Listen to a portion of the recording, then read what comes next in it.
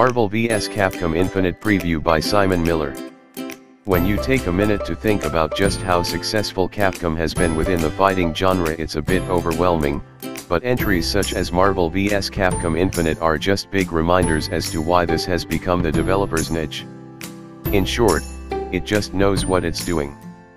Anyone that's ever played the franchise before will know what to expect here, because the brains behind it deliberately haven't fiddled too much with foundations they know a certain audience loves. If anything, it's more of a major refinement and tweaking than a template overhaul, but it's hard to say that's a bad move. MVC remains as fun as it always has. The appeal should be obvious to a new player as well. Capcom takes a bunch of famous faces from Street Fighter and puts them in the same world as everyone's favorite Marvel characters. When you think about it like that, how could you not be, in the least, a little intrigued?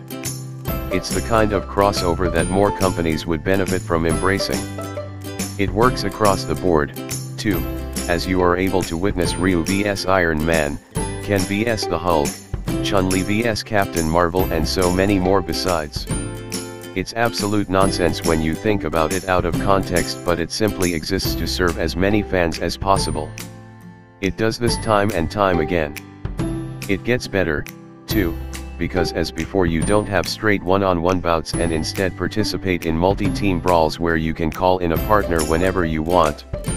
This not only allows you to enjoy the roster even more, but opens the door for some ridiculous combos and moves, and it's here where gameplay properly shines.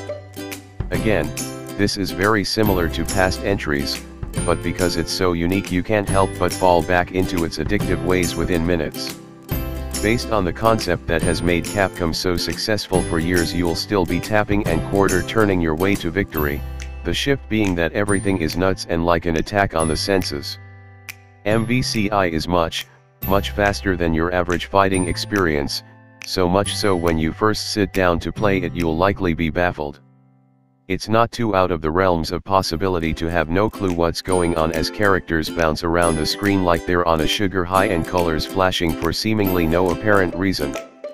This does make it incredibly fun because you can't help but be mesmerized by how much is happening, even if you're confused as to what you're meant to take away from it at first.